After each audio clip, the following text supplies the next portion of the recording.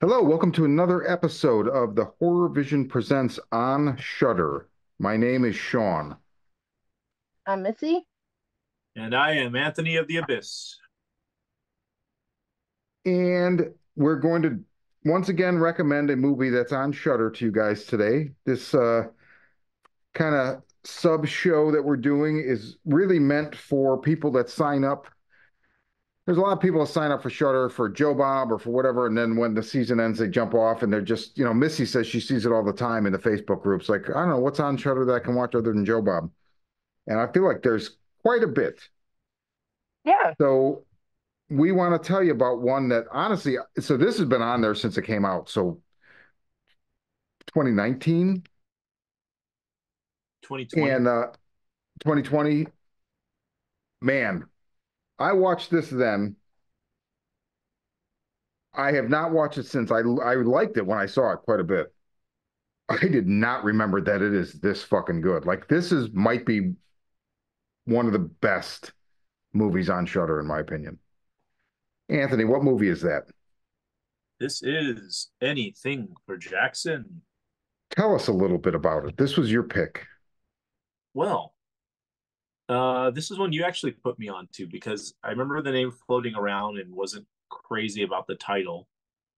And we didn't do a complete show on it, but you did bring it up and mention, recommending it. And I said, okay, I'll give this one a go. And I never regretted it from the day I watched it. It was fucking unnerving. It touches on things that I really like, Satan, and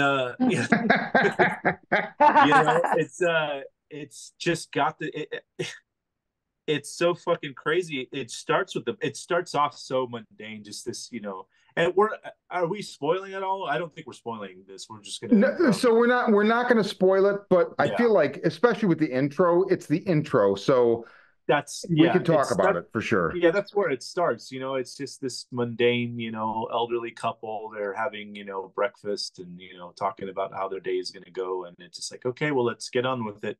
And 2 seconds later, the elderly gentleman is dragging a pregnant woman into the home.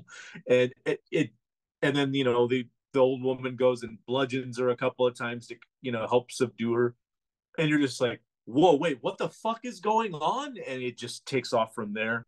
And the places that it goes to, there's just element of dark humor that goes with that, and quite a few shocks as far as what you see on screen with some of the characters, and the elements they're dealing with. But there's a ton of shit in here that's just I'm actually kind of at a loss for words at the moment, just because of how good it is. There's quite a few things you want to touch on and pull from to talk about. Well, we're not going to spoil all of that stuff here because, again, this is one of those ones that we really hope that those that are paying for the service will go sit down and watch. If you're Yeah. looking to be unnerved and you're looking to see something that's definitely outside the realm of, your typical well, Satanist film, it's you're going to get quite a fucking treat here. There's amazing acting in here. Julian Richings, holy fuck, Yeah. this guy steals the scene, the scene in uh, so many different parts of the film. One toward the end where there's just this brief dialogue between, the main uh, protagonist and his character Henry, and just the places he goes to in that one, little speech that he talks about still fucking freaks me out to this day. And some of the line delivering in that is outstanding. I really can't fucking say enough good things about this movie. This is definitely one that kind of, it slipped under the radar, and for those who are in the know are, totally fucking love it. I don't know anybody that's fucking said anything negative about this film, but Hmm. it's definitely one of those ones, like I said, that slipped below the radar that a lot of people may have missed, and it's still on there to this day. It's not on the home screen. I had to search for it instead Yeah. instead of going through swaths of different films to find it, but it's still there, and it's definitely worth your time. What is it, an hour 37, and Yeah, it was it's about an hour and a half. and you're not bored through this movie at all. And there's always something new that's going to pop up that is just, there to freak you out and keep you enamored. That's definitely why I chose the film. And I'm glad that you turned me on to it, Sean. And I think by the time I got a hold of it, I found out it was being released on Blu-ray maybe about a month later, which I did, and I made sure to add to my collection as well, just in case world goes boom. I've got my copy, and Yeah. yeah, it's just a fantastic film to sit down and watch with the most unlikeliest of characters that you would ever think of seeing on screen paired together. And it's just fantastic film. Again, this is one of those ones I just don't have. I'll run. I don't have any bad things to say about it. It's fantastic. It's amazing. Watch it. Yeah, I'm really glad you picked it. It slipped under my radar. I had not seen it until I watched it like 2 days ago. Really, this was the first time Yep. for you. Okay. Yep, I missed it. I mean, I remember when it popped up on Shudder, but based on the subject matter, it's something I would probably avoid. There are exceptions. Like, I really do like the movie Inside, but all right. I'm a gorehound. Nothing bothers me, but anything to do with like pregnancy or birth or any of that, it gives me the heebie-jeebies, and I avoid it. And so I probably avoided it just based on the synopsis that they were Okay. kidnapping this pregnant woman. But I I was in immediately. It was fantastic. I love Julian Richings. I'm a diehard Supernatural fan, and he's Death from Supernatural, so I already knew him well. Okay. But and I don't know the name of the leading lady, but him and the old lady, the two of them have fantastic chemistry. Yeah, they They're do. great together when they're like bickering about shit. They sound like my parents. And they sound like this sweet, innocent old couple, and yet they're holding this woman hostage and doing satanic rituals on her. So I mean, I didn't read anything about it. I just knew the synopsis because you both told me to go in blind, And and that I thought opening. it was great. Yeah, that opening is intense. So an opening that good will snare your viewer, right? But then you got to keep them. And there are movies that have these fucking unbelievable openings and then lose. Not a horror movie, but the one that always comes to mind. It's one of my favorite openings in any fucking movie is Way of the Gun. And I don't think I've I've seen that. never been able to finish the fucking movie. I just think that the opening should be a short film. I don't, maybe one day I'll try again. It's been a long, long time, but it's so good it defeats the rest of the movie. That's the problem Okay. with an opening, like a super strong opening can undermine the rest of your movie, right? This just, I mean, they just think around corners in this like Mm-hmm. satanic ritual, whatever horror genre. They think around the subject in ways that I'm like, nobody's ever thought of doing shit like this. And man, Sheila McCarthy, that's the name of Audrey. That's the actress. She's in a Okay. bunch of shit. Die Hard 2, Day After Tomorrow. I Okay. don't know. I mean, she's one of those people. Like I knew I had seen her before. She looked familiar, but I didn't know why. And then Julian Richings. Jeez, I mean, this guy has just talk about a long, storied career. Like so many, like of late, he was great in Vicious Fun. He was in Spare Parts, anything for Jackson. Those are all within like a year of each other.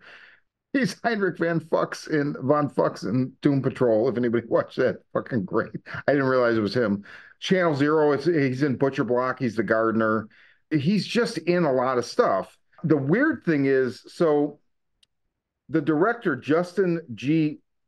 Dick or Dyke, I don't know how it's pronounced, but his credits are like mostly like it looks like wet like rom-coms or wedding movie. Like there's Creep Show 2 episodes, and then like Romance in the Wilds, Christmas in the Wilds, A Christmas Exchange, Christmas in the Rockies, Love in Harmony Valley, Pony Sitters Club, The Wedding Planners, Love by Accident, Baby in a Manger. Like, what the Yes. Is this like fuck? Hallmark shit or?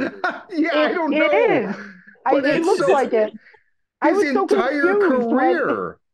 Like literally, I'm going back, and I it's know. like Hometown Holiday, Christmas with the Prince, Christmas with the View, My Perfect Romance, Christmas Wedding Planner, Best Friend from Heaven, A Very Country Christmas, 48 Christmas Wishes. It's like, what the fuck?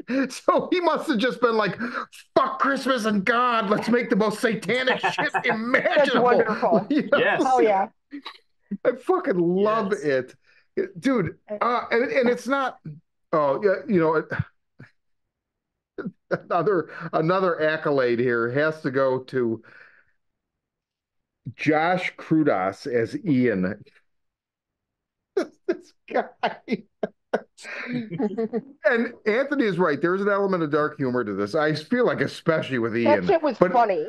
it's not there. It's really like guarded about. It's not like it's there, but it is not presenting it comedically at all. No, it's not, but it kept making me laugh. Yeah, it made me laugh, especially Ian. Where Yes, you want something to especially him. eat, Mom? Don't ever doubt him again in my presence. This grimoire they have, which I love the way. I mean, it almost looks like at first I'm like, are they holding like a bunch of like paper towels? Like it just looks so dilapidated. And like the story where it's like, well, I one museum curator recommended another one, blah blah blah, and then I had to fly to Jerusalem, and then and then like that line comes up like, this might be the oldest book in the world. Like I thought that was just a nice like whole like wow, like it introduced this element of like, man, they're really thinking about the way that they're presenting this. Hmm. The scene, I won't go into specifics, but where Julian Richings comes home and the crow, like his wife is doing the thing with the crow, and I was like, Hmm. oh, like I don't know. And then just no, I don't want. I don't even want to say it because I didn't remember. There's something very early on where it's like you see something and then you realize like, oh no, oh shit, nobody else is fucking seeing this. Oh my God. Like, I don't know. Really, really, really, man. Dude, Anthony, you're right. Like, I had forgot about this movie. Like, this movie is not on any of the main pages. It's just been on there too long. So stuff, it's the thing with Shudder and like why I definitely feel like there's enough stuff. It's no longer in any way curated. It's just like every other streamer in that like they're producing movies, they're acquiring movies, they're putting it on there, but there's nobody saying like, oh, this, not that. Like Mubi's big thing is like they're curating this, right? And it's a smaller collection. When you get to the size of what Shudder has in its catalog, it's no longer curated. And they do have guest curator spots. And like, maybe one day we could be one of them. I don't know. But this movie deserves to be fucking seen. And I feel like there's a lot of people Hmm. that miss this. I really think there's a lot of people that miss this. Agreed. I do too. Especially since I don't really like the title either. And then the thumbnail is very just basic. It just kind of shows the actors' faces. Like it's real easy to overlook. If you hadn't picked it, I had completely forgotten about it and kind of already discounted it. And I thought it was great. And so I'm Like glad I you said, picked it. yeah, mixed with the gore and just some of the line delivery, and there's certain lines of dialogue in here that are just fucking chilling. There's so much great stuff going on with this flick, and again, it's one I'm happy to own. I'm glad that we're able to revisit it tonight. And what Shaw told me about what the subject of this particular show is to kind of highlight some of those things. Yeah, this was just a perfect candidate for it, and we're glad that we were able to share it with y'all listeners tonight. So please, for those of you that are paying for the service, definitely look this one up if you haven't heard of it. It's on there. It's been on there for years. and it's again, it's not one that's often talked about, and it'll fucking spook you. It will. It had a couple things that spooked me. I'm so happy you picked this. Yeah, me too.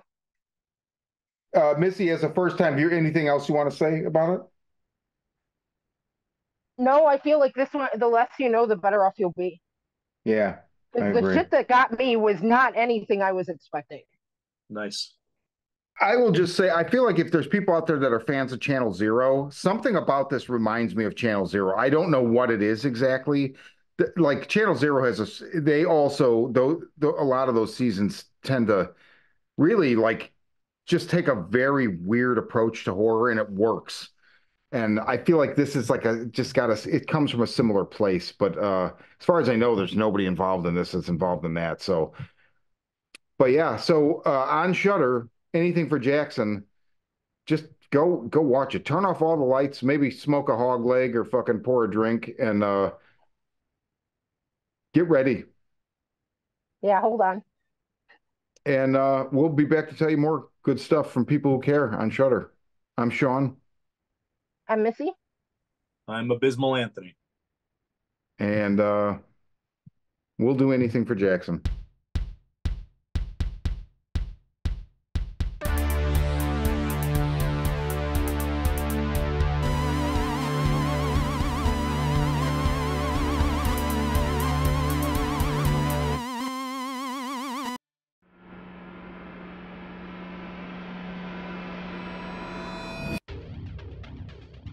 A pandemic of violence floods the streets of major cities as cases of the media-dubbed murder virus, MV20 soar, causing those infected to go on killing sprees.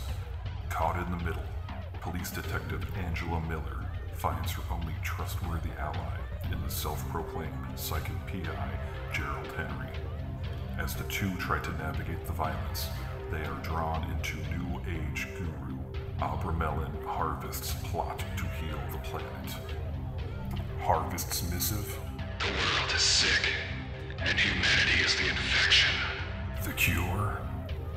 Murder. From the twisted mind of Sean C. Baker, author of A Collection of Desires and Shadowplay in Book 1, Kim and Jesse, comes his most vicious novel yet, Murder Virus. Available where books are sold.